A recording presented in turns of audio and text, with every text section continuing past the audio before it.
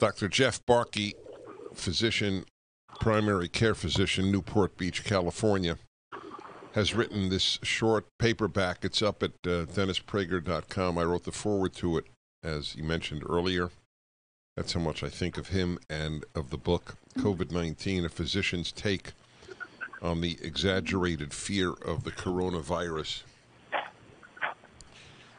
Just tell me, if I recall, were you responsible for my speaking at the University of California Irvine Medical School graduation? I was. When I graduated from medical school, we came to your office and invited you to speak. That was some years ago. I doubt that they would have you back at this point. No, you don't doubt it. We were proud to have you. Yeah, exactly.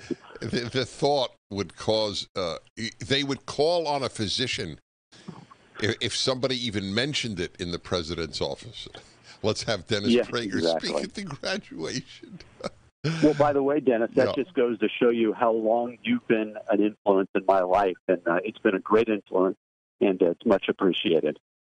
Well, to be very clear, if I've influenced people like you, then I've done a lot of good. That's very important to know.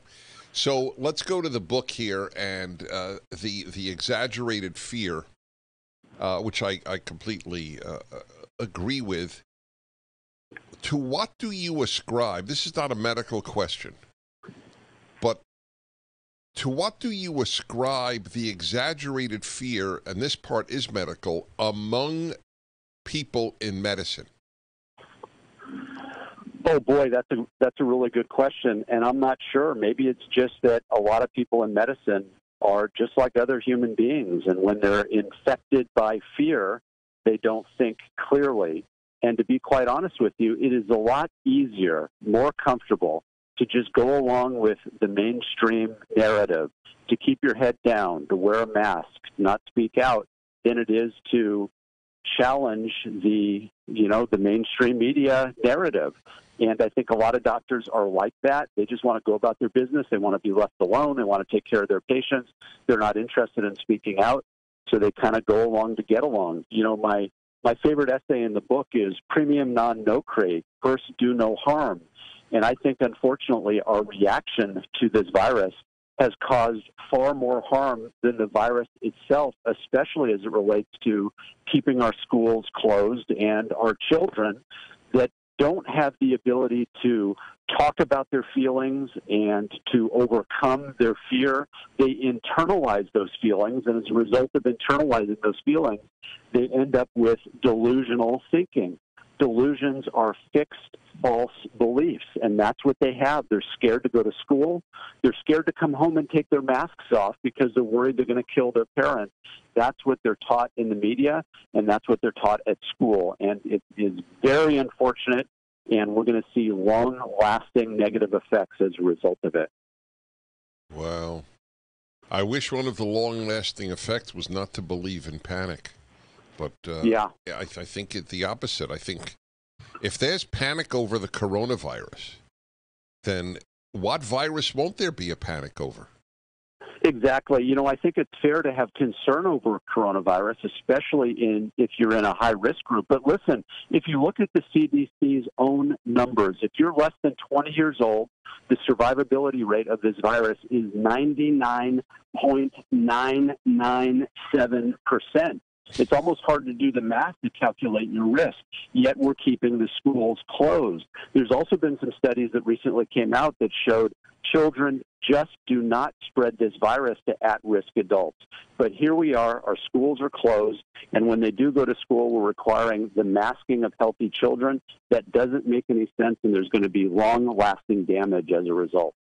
So what's your take on masks in general? Listen, it's not a hill I want to die on. I think if you want to wear a mask because it makes you more comfortable, I have no problem with that. There is very limited science showing efficacy of masks, and I just don't agree with the concept that the government should be mandating the masking of the healthy population. I think Sweden mostly got it right. Swedish health minister recently came out and said that we will not require the masking of our population. Of all the things we do to control the virus, masking is so low on the list of successful and important interventions that we're just not going to mask people that are not ill, and we just don't see that as being helpful. So I think we've gone crazy with this mask thing, and I don't think it's particularly helpful, and so especially as it relates to school children. What do you think of rabbit's foot? That might be a more effective preventative measure. Are you seeing a diminution in patients coming to your office? You mean as far as being fearful to Yes. come in because of Yes. coronavirus? Uh-huh. No, not really. No, not at all. Initially, we did. People were mostly staying home, and I think understandably so in the early days when we didn't know a lot about this virus. Now we know a lot more. Our treatments are much more successful, especially early on with mild symptoms. So no, our volume is pretty much back to normal. And so we're not seeing a problem as far as patients accessing us and getting preventative care and things of that sort. Are you aware of the vitamin D suggestions?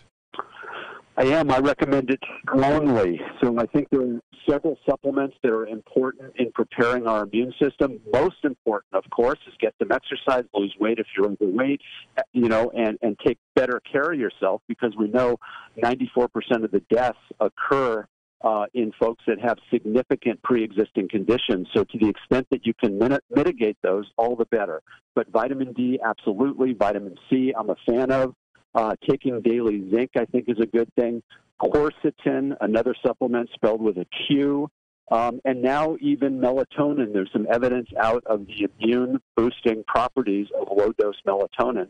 So I take a milligram of melatonin every night. All right, we're going to speak again. Dr. Barke is not only a great doctor, he's a courageous man. His book is up at DennisPrager.com, COVID-19. It's also at Amazon.